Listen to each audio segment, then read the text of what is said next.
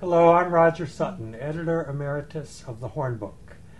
And I'm here today with Elissa Gershowitz, who is the Executive Editor and Acting Editor-in-Chief of the Hornbook, and Liza Baker, who is Vice President and Publisher of 0 to 8 Publishing at Scholastic. And so it was picture books from the beginning for you? Picture books from the beginning, yes. And that was really what I loved the most.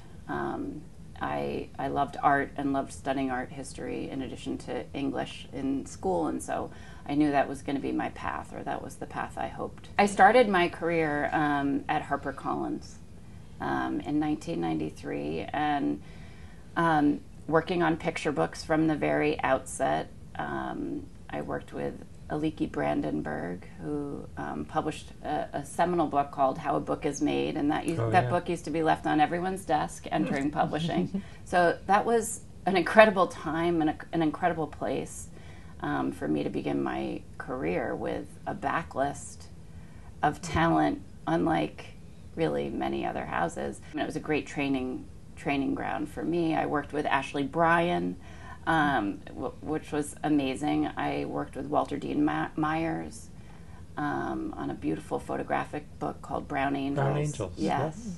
So those were my early days. Then I came to Scholastic, and I worked under Barnett Ford and Jean Fywell, working on picture books and on novelty books. And that's when I first fell in love with board books and lift the flap books and that category of publishing that is highly creative and very inspirational to me, and there's a really nice overlap with picture books. And then I went to Little Brown, where I worked as editor-in-chief of their picture book list for 10 years, with Patty Ann Harris, who was our creative director. We've kind of traveled together. We've traveled together. We've worked together 20 years. So, and now I've been back at Scholastic for 9 years, growing our picture book list, and I'm really proud of the books. I've always been proud of the books I've worked on and celebrated and championed, but it's a particularly exciting time for the list. So much seems to be crystallizing, and we have an incredible list of editorial talent on our team that I think that the results speak for themselves here. It's, a time where we really celebrate diverse voices, diverse points of view, and it certainly is an eclectic mix. And again, our objective at Scholastic, we are so kid-focused. We're always thinking about the child reader. Every child is so different.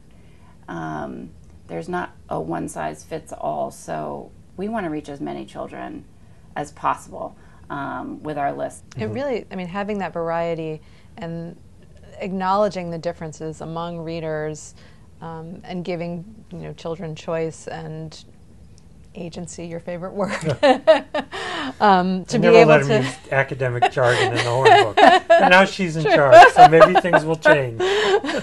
But to be able to explore interests, and a kid might pick up one of these books and say, well, this isn't for me, but this is for me.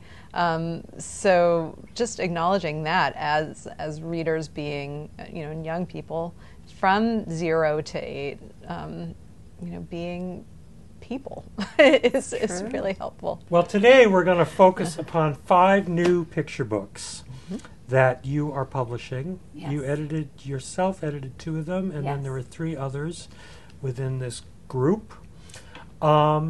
And I hope we get a chance to look at each one in some detail, and you can tell us about them. But first... So when the box of books arrived, it was the biggest thrill of the week, because getting actual books was just so wonderful, and being able to open the box and see all of the books. So we opened the box, we read the books one by one, enjoyed the books one by one, and we got to the end and thought, in preparation for this talk, what do we have in common? What can we see about these books together? What do you see as common elements of the books, or what drew you to them in the first place? There are many overarching themes, I would say, in each of these books. But the one word that kind of came to me in the middle of the night is bravery. And each of these books, in their own unique way, tells a very brave, brave story. To change a planet. So many of us avoid the topic of global warming with our children. But Christina bravely, in 150 words, with this incredible illustrator, Rahele Jomepour, tackles this topic with such bravery and intensity, but such joy and warmth and optimism.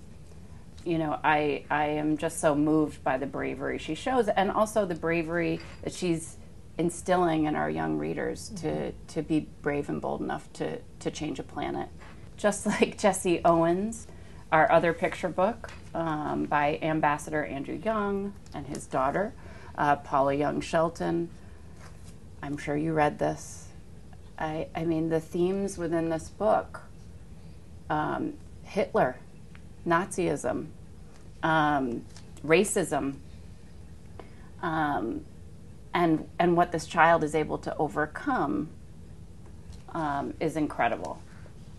Not to mention Jesse Owens and the bravery he showed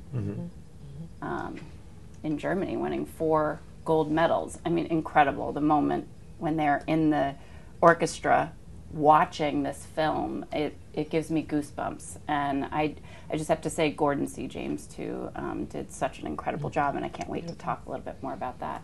An unlikely topic of bravery, but the 3 Billy Goats Gruff. I mean, this tackles themes of, you know, challenging your bully. Who is threatening you? And also, who's the good guy and who's the bad guy? There's great twists here. I know you're a fan, Roger, of this story. Thank God for Big Brothers. Right? Big Brothers. Yes. So bravery here. And also, you know, I think Mac really tackled, Mac and John together, he didn't shy away from the kind of grim details. My own kids are a little fearful of this story in some ways. It's a little chilling and haunting, and the visual narrative really has you on the edge of your seat. But there is, of course, a great payoff. And the Tower of Life, this incredible story of bravery. A young little girl growing up in Poland when the Nazis came rolling into her town, into her shtetl, and took over and literally stole the lives of 3,500 people in a community who had been there. I mean, for hundreds and hundreds of years, they were eliminated. And her mom was a photographer, and before they left, I mean, in breakneck time, she stole the photographs, tucked them into her sock, and escaped into the woods and hid at a local farm's home where her mom literally taught her on the wall, drawing on the wall. This was their classroom. So to me, themes of bravery resonate here. I am Ruby Bridges, a 6-year-old child who walked into her school as a 6-year-old little girl, and unbeknownst to her, was desegregating our school system and challenging those norms. Incredibly brave. I just have to tell the journey of how we came to find Nikkolas Smith. Patty Ann Harris, our creative director, and I were looking for the perfect artist to bring Ruby's story to life anew. And interestingly, this artist, artivist, he calls himself an artivist because he is an activist, posted this image of Ruby Bridges on Instagram. Inspired by the Norman Rockwell rendering of young Ruby. So we took it as a sign, and we reached out to Nikkolas. And when I say we fell in love with Nikkolas, the moment we chatted with him, I am speaking absolute truth. Nikkolas we had a virtual call, and his new baby was in the call, coming in and out, because of course he's illustrating from home. Nikkolas has a TED Talk, incredibly inspiring human being and artist, and worked for Disney for many years, the painter and published author in his own right. But when we came to him with this Ruby Bridges story, he said, I have to do this book. He said, I grew up with the Norman Rockwell painting in my home. I'm a black boy from Texas. I feel such a kindred spirit with Ruby Bridges. And we went on to have a kind of kickoff call, as we often do, with the author and artist. So we brought Ruby and Nikkolas together and just watched a real friendship come to life, creatively, artistically, but also just the overlap in their experience and in their lives. So Nikkolas signed on immediately. And this was before he became a #1 New York Times bestseller. His career was beginning to skyrocket. So Nikkolas, I asked him to share some of the inspiration behind his visual narrative. So he shared some of these old photos that his mom had shared with him to use as research. Ruby and Nikkolas bonded very much over their loving relationship with their grandmother. In the story, we find out that Ruby's name was chosen by her grandmother. So, but they had a lot of fun really bonding over their special relationships with their grandmother, and even down to the detail of the wallpaper inspired by a Louisiana pattern. Nikkolas has family in Louisiana, which is where Ruby lives now. So you can just see also here, we had a lot of conversation. Ruby felt very strongly about defining what opportunity meant in a visual narrative. So it began here where, you could see Ruby getting her gold stars. And then this is the Ruby, of course, playing on the metaphor of Ruby's name. This is the journey of her name. And what that means, what does opportunity mean? She really wanted to show readers what opportunity looked like, so they understood it might be a word unfamiliar to young picture book readers.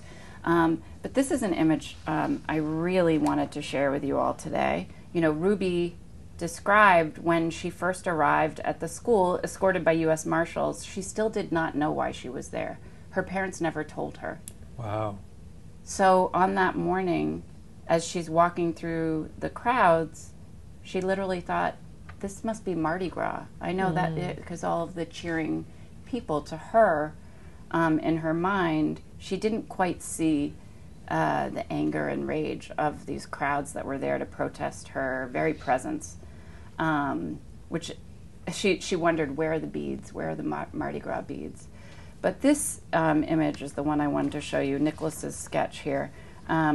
This is the principal of the school, and originally in the sketch, she's rendered holding her hand out to little Ruby.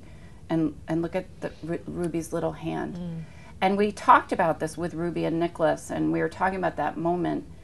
And Ruby said, she didn't actually extend her hand to me. She wouldn't. That's when Ruby knew for the very first time that she was not wanted in the school by many. That was not, of course, her experience with her teacher. Another ingredient I really wanted to point out is the very child-centric view of all of these stories, and the respect and reverence that each author and illustrator really showed to the child reader. From I Am Ruby Bridges, that child's eye view that was so important to Ruby to capture in this telling. Of course, many of us know the story of Ruby Bridges, but it's never been told before quite like this. And she really did stay. She is 100% authentic as a human being, as a activist, as a creator. But she was very clear about the voice she wanted to capture in her writing, and I think she really did accomplish that. And particularly with nonfiction, particularly with some of these harder topics, from the Tower of Life. I mean, this is a joyful story. It's one I've handed to so many people internally. The bound books just came in. I gave it to our president, Ellie Berger, and she, of course, read it at Acquisitions. But I said, this is a book that you need to read and experience. The editor, Diane Hess, and I were speaking just this past week, it is biography in a way that, it tackles these really horrific events. People were murdered, but the spirit of this telling, it is joyful. The palette of this telling is joyful. The bright yellow, her blue gingham dress. There are very intentional choices within this visual story. There is a thread of optimism, but I do feel like it's a time in books, in picture books in particular, where we're going there. Maybe where we didn't before, or maybe we're doing so in a perhaps bolder way, perhaps necessitated by where we are in the world and what the kids need and what children are exposed to. So these conversations are happening. And earlier you had said about the Ruby Bridges book, unbeknownst to her, and that I've never seen the story told from that perspective before. She's just a child, she's in school, she's looking around in the hallways, she's the only one there, and she thinks, well, where are my classmates? We know, of course, and kids know, but to really see things from her perspective at the same time as readers have that sort of historical hindsight, it's just a really different way of approaching the story. But I think, too, that going back to the Tower of Life, in the book, after the war, she goes back to her town, and the text says something like, but she realized she couldn't stay there. But in the notes at the end, we find out that her mother and brother, right, were killed when they went back to the town. Yes. So that was a very good reason for her to leave. Yes. But I thought it was interesting that you don't have that in the main story, but you do include it in the appended information. I think that's a key point, Roger, because there is content that can live within the actual storytelling, within the read aloud, imagining a library or a parent at home. And then there is the back matter where you can dig a little bit more deeply and reach an older reader or a child who has questions that a parent feels that they are, or a caregiver is ready to share. We have to get to the truth, but it's how do we tell that story? It's all about the choice of the voice and again, centering the child, remembering what they're able to absorb, and meeting them where they are, I think. It sort of also refreshingly sidesteps the sort of trauma porn narrative that come along with some of these underrepresented stories. That, the Holocaust story, the horrors of the Holocaust, we don't want that to be forgotten, certainly, but we also don't want that victim story to be the story, the one and only story. Yes. So having the main narrative be one level, and then having the back matter introduce some of these harsher realities so that you don't lose that, because you don't want these stories to all be, cheerful. In the end, we all survived and did fine, because that's not true. It's not the truth. But in a picture book, to be able to really balance those pieces, it's difficult. And when it's done well, it really comes through. It's so true. I think it's one of the most difficult things you can do, and many books don't succeed at it. And I'm so glad you're holding Just Like Jesse Owens. I want to point out Gordon James is such an incredible gift to us, to the publishing world, to the picture book world. He repainted that cover. We decided when we saw it how exciting it would be to have it be a full wrap cover. So you'll see the story continues on the back. Another thing you can't do with a PDF. I know! Thank you, Roger. Look at that. Just so breathtaking. And I want to also point out, he painted this entire book on the set of pastels that were gifted to him by his parents when he first graduated and entered the art world. And he had saved them for this moment. And he knew when Ambassador Andrew Young approached him with this story, when Andre Davis Pinkney approached him with this story, he knew the time was right to break open those pastels. And just staggering illustrations on every page. And I do have some sketches to share. His sketches are more beautiful than his finishes in some ways, and you'll see on the end papers we decided to keep them black and white sketches. He did, had many conversations with Ambassador Young, did extensive research, you'll see just the tooth and detail of these beautiful black and white sketches. They're so dynamic. Well, and this is such an interesting array of talent, people who are known for other genres, people who are known for other characters, people whose personalities we know, but maybe we don't know them on the page.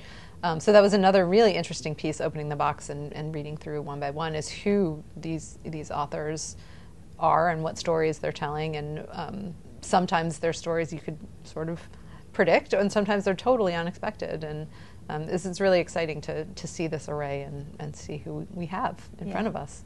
Well, thank you for making that observation. Yes, I mean, Christina is, of course, widely published and revered and acclaimed.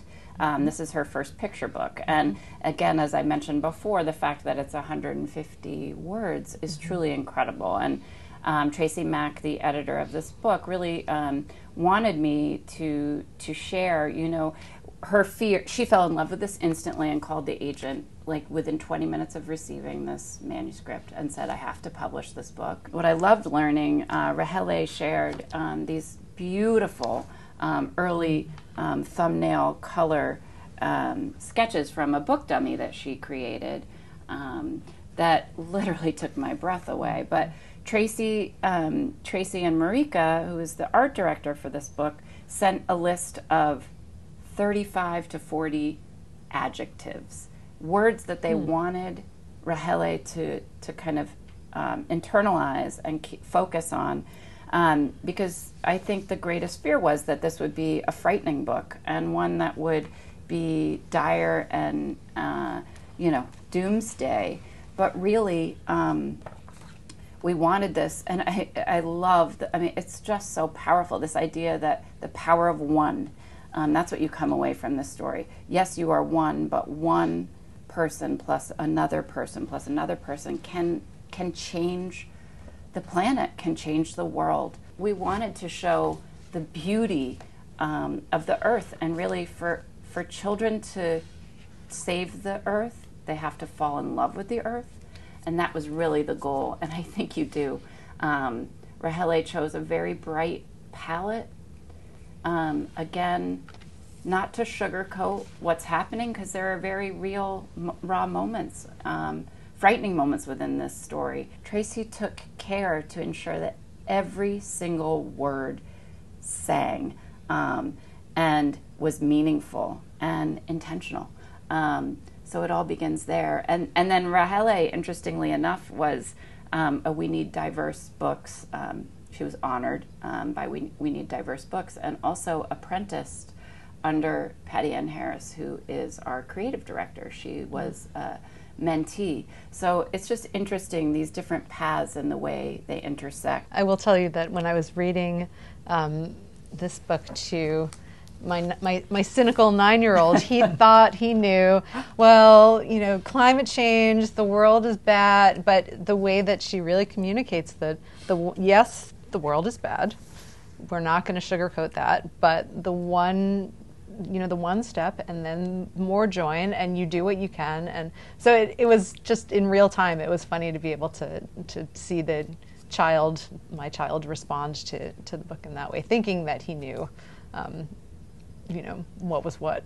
That he had the answers, right? Yeah. If only. How do you both find, because you both have children, and how do you find having children affects your work in children's books?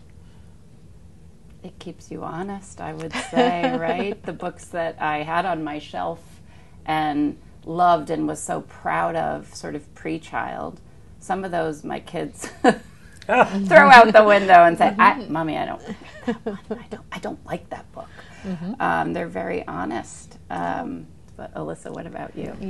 If you're reading a book aloud to a child, it's different from reading a book in your own head, especially when it comes to a picture book, but when it comes to a chapter book or, that together time, it makes a difference. Now, again, you should not impose that on everyone else. My child loves this book, and that's the book.